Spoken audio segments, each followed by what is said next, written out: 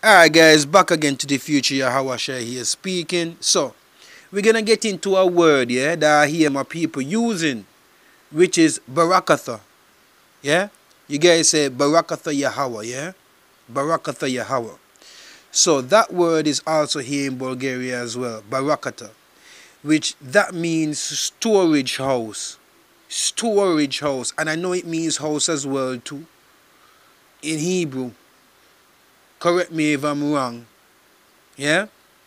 So why is it that we use Barakatha Yahawah and Barakatha is used here as storage house here in this tongue? Why?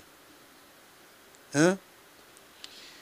Anyways, like it's evident a lot of things gonna happen very soon. As I said, the chariots was flying exactly over my head.